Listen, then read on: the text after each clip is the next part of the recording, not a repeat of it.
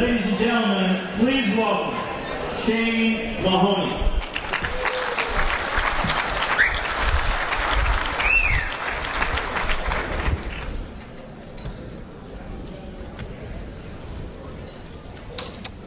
The reason I have come across the North American continent this evening, all the way across from the island of Newfoundland to the furthest extreme western region of this enormous land, is to thank you.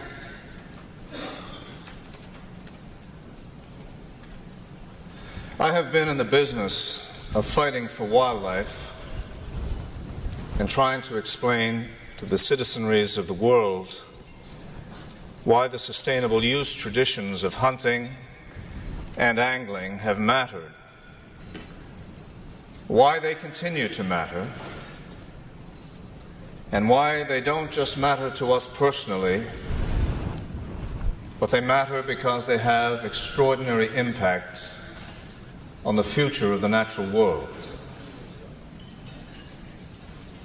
I would not have spent my entire life to this point in time, nor would I give the remainder of the rest of my life to this mission if I did not believe that what you do and what generations like you before you have done to contribute to the conservation of the wild others that share this planet with us, if I did not believe that you had made a singular contribution to keeping wild nature with us, I would not be here.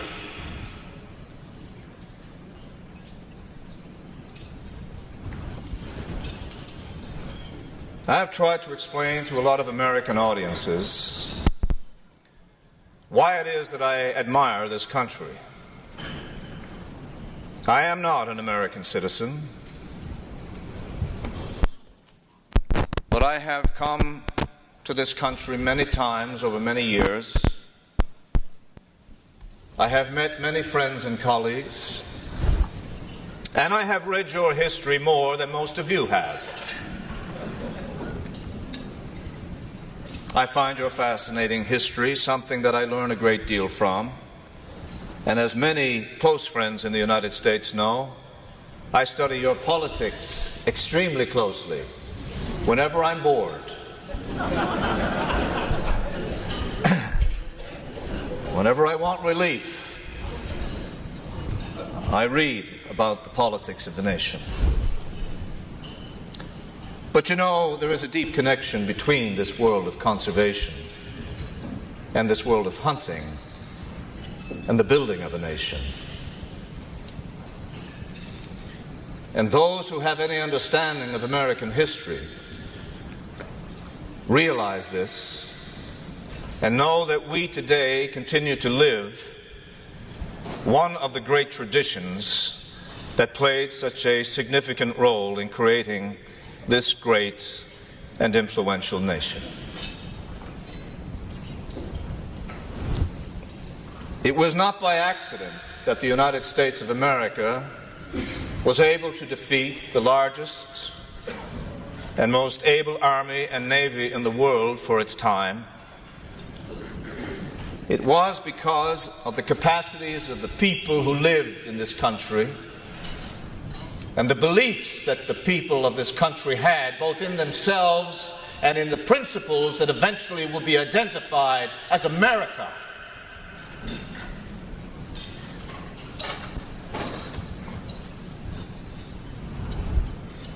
And it was also because this nation had already given birth to a cadre of people who were capable on the land, who were not afraid of the frontier, and who were able, when called upon, to defend family, nation, and home.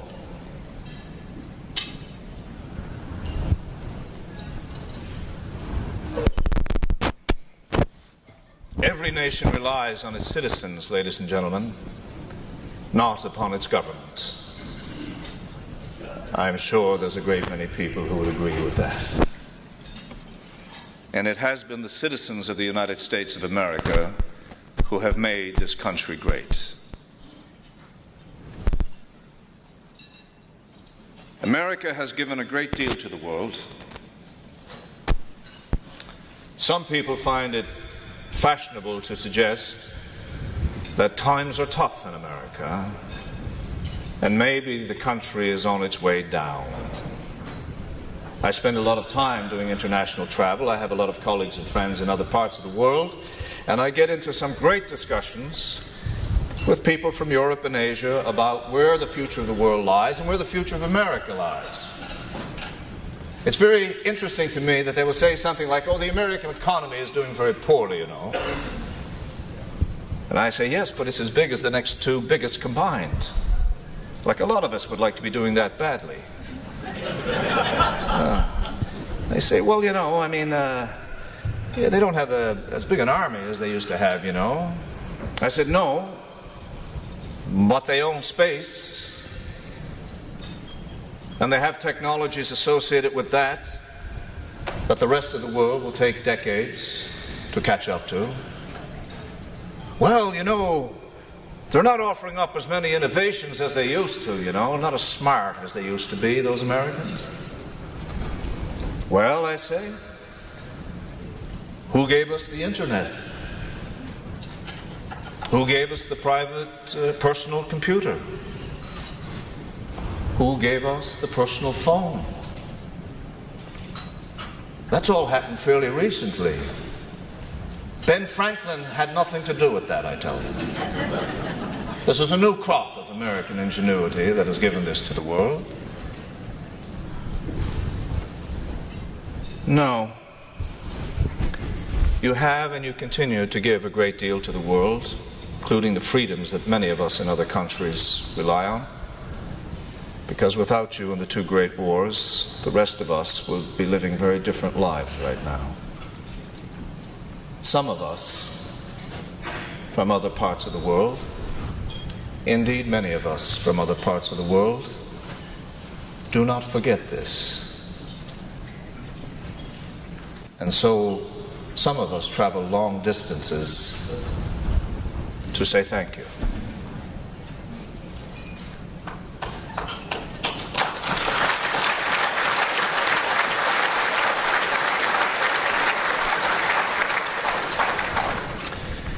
But of course, this evening we are gathered about something specific, aren't we? Another example of what American people do. They come together and form organizations and give of their time and their money to make the world a better place. As we sit here this evening, we can be absolutely certain that scattered across this great country there are many such meetings taking place, all for various reasons. Some are dedicated to other aspects of progress besides conservation and hunting, but nevertheless the meetings are taking place. And they're ordinary people.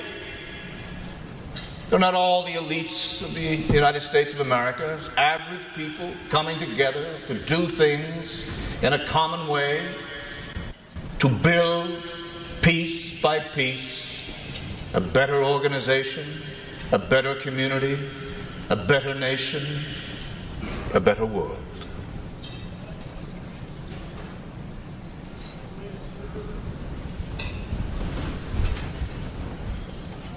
In this particular room tonight,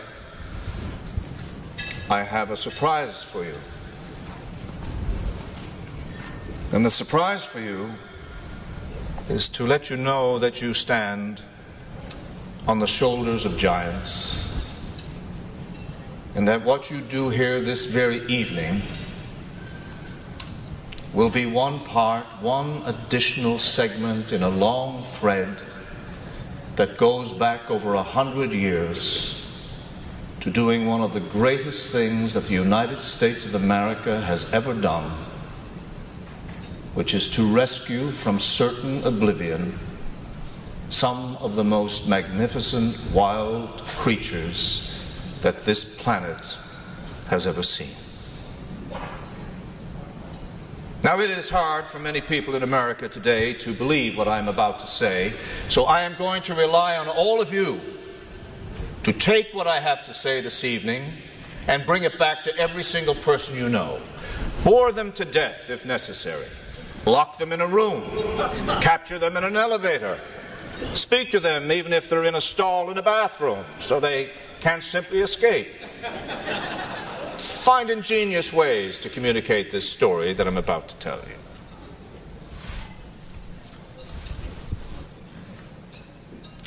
If your country had had an Endangered Species Act in 1900 or 1910, immediately listed upon that act would have been elk, white-tailed deer, wild turkey, pronghorn antelope, mule deer, Canada geese, wood duck, beaver, black bear, and a host of other species. Because at that time, every single one of those species had declined to such an extent that the Boone and Crockett Club organized a display in New York City of heads and horns of those very species I just mentioned, with the caption above it reading, "Come and see America's vanishing wildlife," in the full and honest belief that you, your generation, let alone the young people I see in this audience, you would never see them in the wild.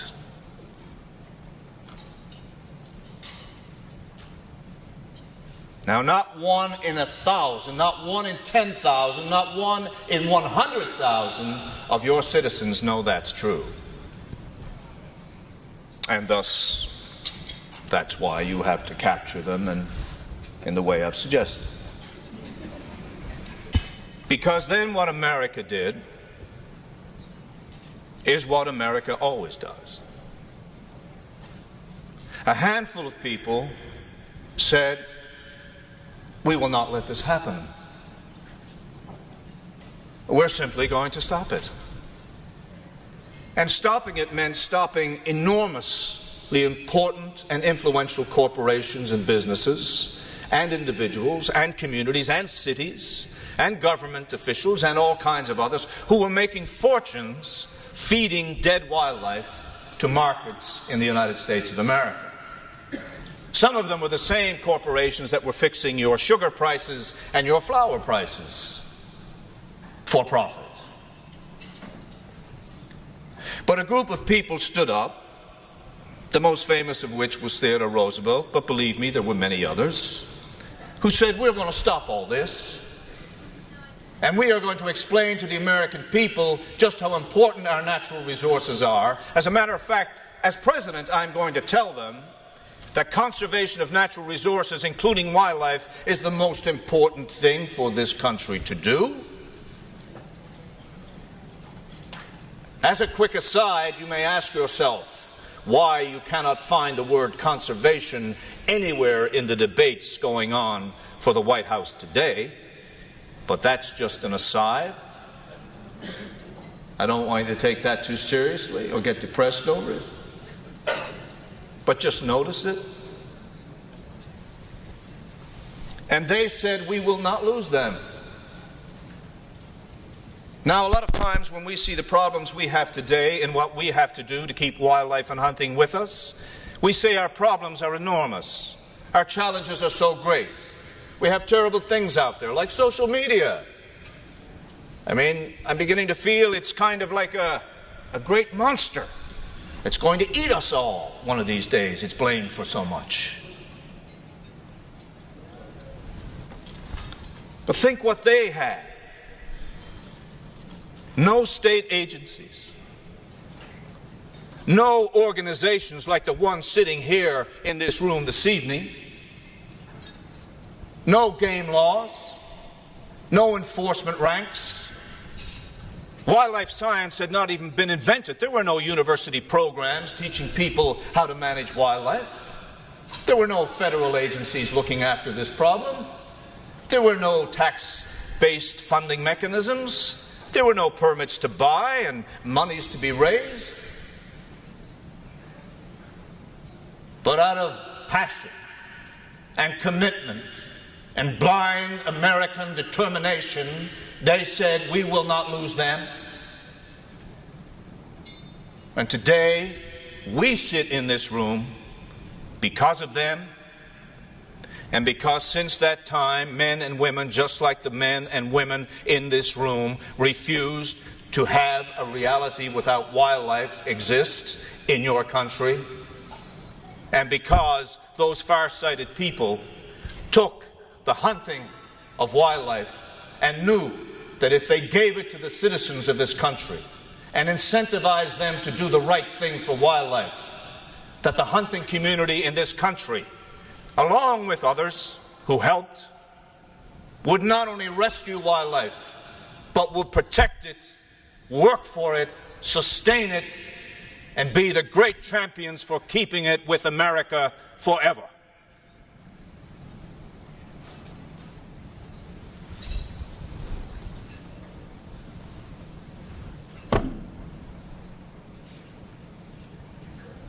You are remembered for a great deal. But I can assure you that this idea of conservation that you gave and cultured and improved and strengthened will in this 21st century be seen as the greatest and most important idea of all. We are on our way, ladies and gentlemen, whether we want to believe it or not, to 8 billion of us and then to 9. And the entire world and the security that we face, all of it will be determined by how we manage to safeguard and share the natural resources of the world. And if we can find examples of nations that have taken their natural resources and their wildlife and rescued them from the brink of extinction and brought them to the point where we have turkeys in our driveways, white-tailed deer on the bumpers of our cars far too frequently, and Canada geese insulting us every 6 minutes on our lawns and golf courses, then I guess we'll say we have a chance.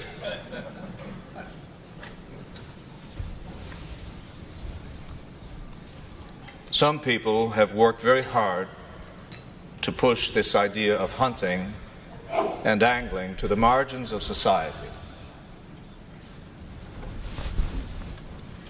Well, I'm here to tell everyone who wishes to see an end to this that this tradition is not going away.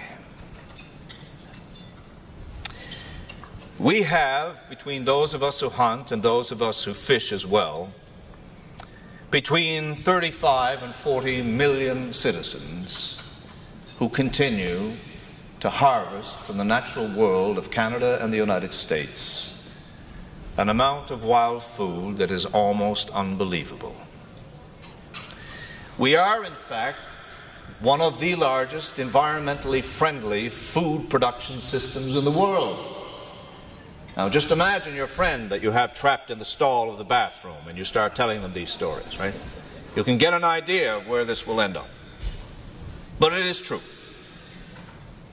Millions upon millions upon millions of wild creatures are harvested legally every year, and yet the populations are managed in such a way that they are sustainable for this generation and for those to come. This is what the world seeks. This is what nations yearn for.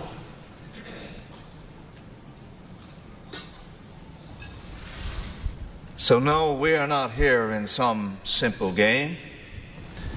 We are here in something that happens to involve expenditures of maybe $38 billion a year and It's responsible for 750,000 or 1 million jobs in this country, that provides great, chunky, fat, rounded tax benefits to governments at every level in this nation that are then spent on services for people. Where did this notion come from that this is some kind of sideshow? Who allowed this to become part of the common discussions of America?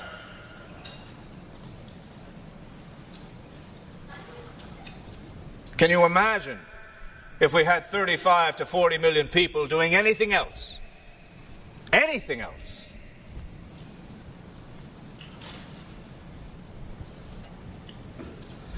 But that's how many of us do this thing. Old, young, man, woman, grandfather, grandchild, rich, poor, democratic, legal, sustainable. What's the problem with this story?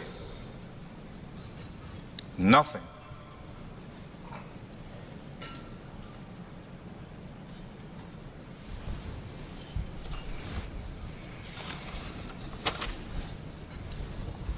Hunting has done so much for all of us, but it has done a great deal for our countries as well. It has created a legendary force of people that through every election cycle in this country and in Canada, through every issue that arises with respect to land and development and the fate of wildlife, a legendary force of people who speak out, who sends people to the offices of the political elites to argue on behalf of wildlife, who volunteer in enormous numbers to do everything from putting in water holes and guzzlers for bighorn sheep in the desert to repairing or tearing down fences as is necessary, to providing money, to buying things at exorbitant rates. And of course you all realize you're here to be fleeced this evening. I mean, that's just so you're all clear about that. And volunteer to do this happily, pass that tradition on to their children, their grandchildren, care about the environment, share meat. Share meat. You know, none of you would go to the grocery store and buy a prime rib roast and go up to your neighbor's door and knock on the door and say, "Here, Jack, I bought you a prime rib." Because you know that Jack would look at you and he'd say, "My friend, you've lost your mind and I do not wish this."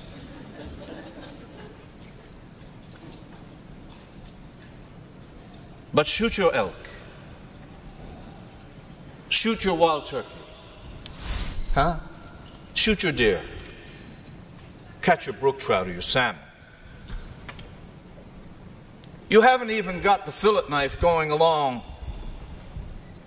before you're thinking about which piece is going to whom.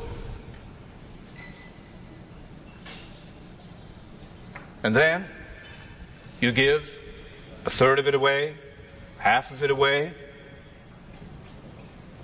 And when you knock on the door and you give them that fillet of salmon or a fillet of elk, instead of saying, "Go away, you're mad," they open the door and haul you in and give you a great big hug and say, "Oh my God, that's the best thing I ever had in my life."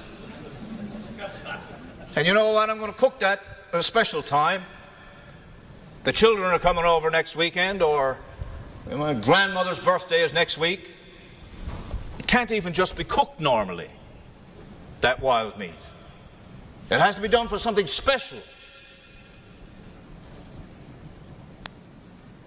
This is going on by 35 to 40 million people in our societies every single day of the year. And I want to ask you something. What is wrong with that? Right. Nothing. That's exactly what's wrong with that. Absolutely nothing. So we build this legendary force of activists for wildlife. We pay for the right to go out and harvest the wildlife that we ourselves have, not alone, I stress this, others fight for it too, not just hunters. But we pay an enormous part of the freight to keep wildlife with us. Then we pay for a permit to go out and harvest that animal.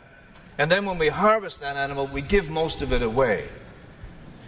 We do it in an environmentally friendly way, mostly on Shanks mare, or on the back of a horse, or in a small boat that we navigate waterways with, or whatever.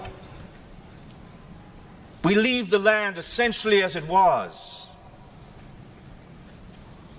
We take from it incredible spiritual experience, knowledge of the natural world. When did that ever become unimportant? When did we finally decide that knowledge of the natural world is not important? That it's more important to know the circuitry in a microphone? Or it's more important to know how to, I don't know, build a drone? When did it happen that that kind of knowledge was placed up here, and the knowledge of the natural world, the very thing we depend upon, the very thing that gives us inspiration, the very thing that makes us full and whole, that that knowledge is less important? This is insane. This is insane.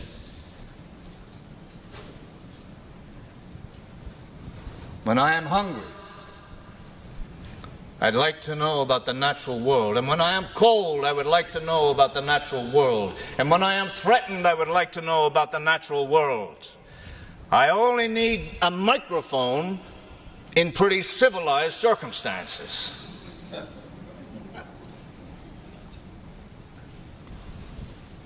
No offense to those of you who work in the communications business. You got to say that when you're up here, because, you know, they could flip a switch and then, you'd be talking to yourself, and, you know, it's not good. So, and they will get some game meat next year, so that will keep them. Conservation is no accident, ladies and gentlemen. And the building of a nation is no accident either. Preserving our traditions is something that falls to us. There is no government anywhere. That's not a wishful thought, by the way. It's just, I'm not finished. There is no government anywhere that we can rely on to do this for us,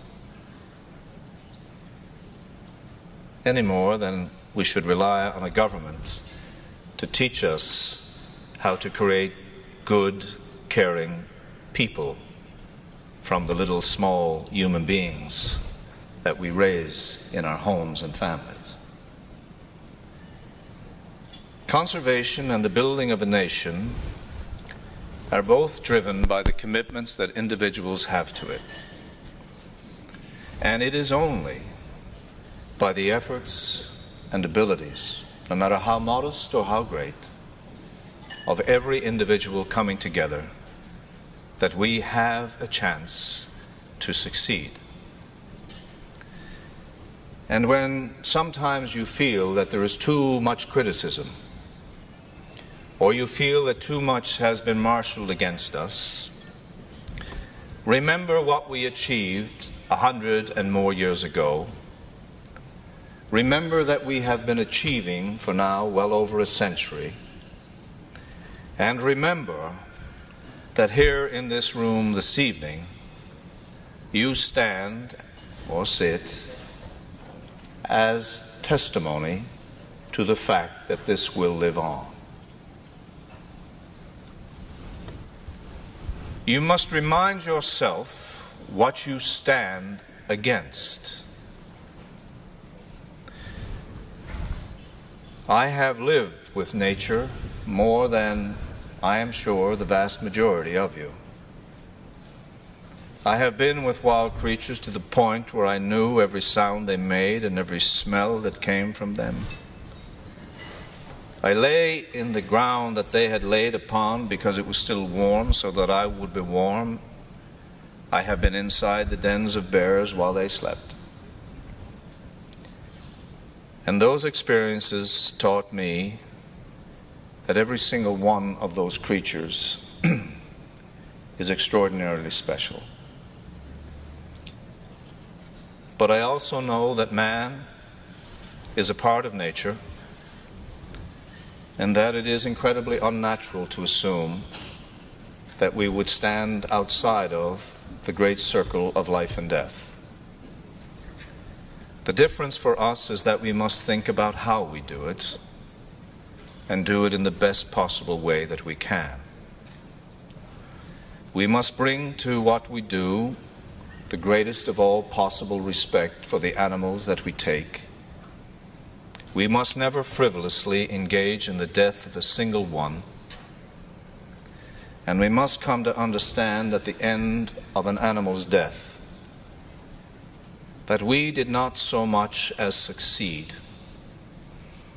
as that somehow something favored us, and as a result we received a gift.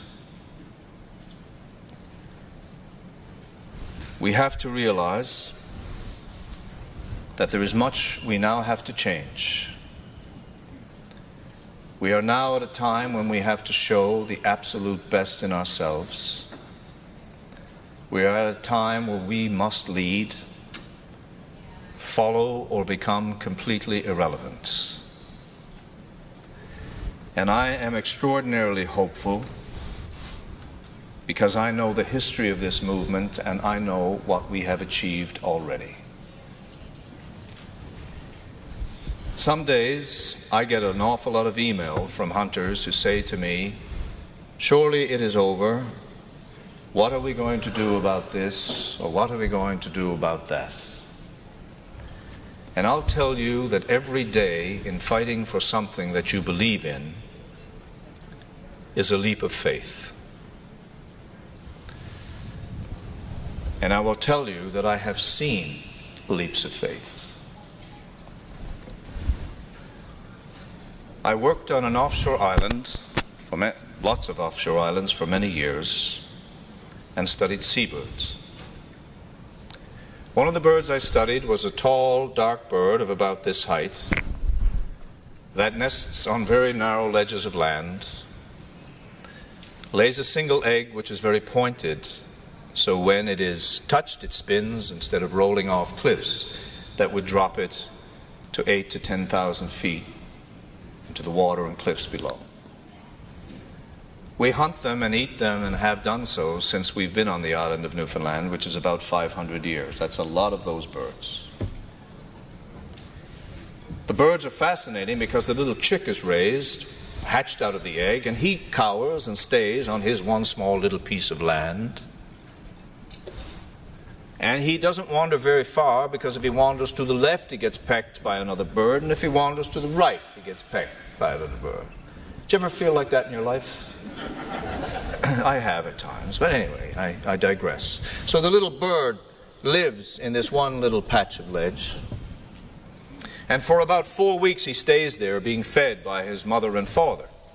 I'm not afraid to use those terms, as you will notice, calling animals mothers and fathers. That doesn't really cause my innards to get all tightened up. I'm quite comfortable calling them mothers and fathers. And they're fed each time with one fish that is given to the little tur, and he sits in the sunshine or the fog with this fish in his mouth protruding, and he slowly digests this fish and then falls asleep and waits for the next one to come to him. He has a perfect existence for his first 4 weeks because everything is looked after. You know, the kind of thing we work for all our lives, so you can retire and have a life like that. You know how it never works out? Well, for these little chicks, it works out for them for the first 4 weeks. But then, into 4 weeks, late in the evening, something changes on this island of millions of birds soaring around me, on these cliff edges, screaming and preening and bringing back fish. All of a sudden, a new level of energy comes. These little birds are there. They cannot fly. They're mostly down, filled still, no real feathers, great big set of black feet. And suddenly down in the water below, 5, 6, 8, or 10,000 feet below, the parent birds begin to swim back and forth. And as they swim back and forth, they open their mouths and make a great growl. Well, like anything you've ever heard a bird do, it's a growl. And their yellow mouths are visible all the way down. And those little chicks, which have never been off that one square piece of rock in their entire lives, even when I would come down on ropes to measure them, they would never dare go beyond and fall over. They begin to go to the edge and peek over. They run back. They go to the edge again, and they peek over. And then finally, as the parents are down below screaming mad, these little chicks jump. They jump out into that completely different world of air. Now they are floating with their big feet out before them, and you understand why. Now they have those great big feet. And they beat their little short wings that have no feathers yet so fast they're like hummingbirds, and they eventually manage to land down in the rocks and sea, and the sea shoots them sometimes 50, 60, 80, 100 feet up the cliff face, and then back down again, but eventually you see them pop up like little corks. And one chick will go to sea with one adult bird. Those chicks will stay at sea for 5 years before they ever touch land again. And then they'll come back to that island. If they stayed in the circumstances they were in, no matter how comfortable they were, they had no future. They had to make a leap of faith into a completely new world in order to survive and to flourish. We are called upon in the hunting movement, ladies and gentlemen, now to do some great things, to show the very best of ourselves, and to make what those little birds make in every such circumstance, which is a great leap of faith. I know you will, and I know wildlife will be the better off for it, and I thank you. Have a great day.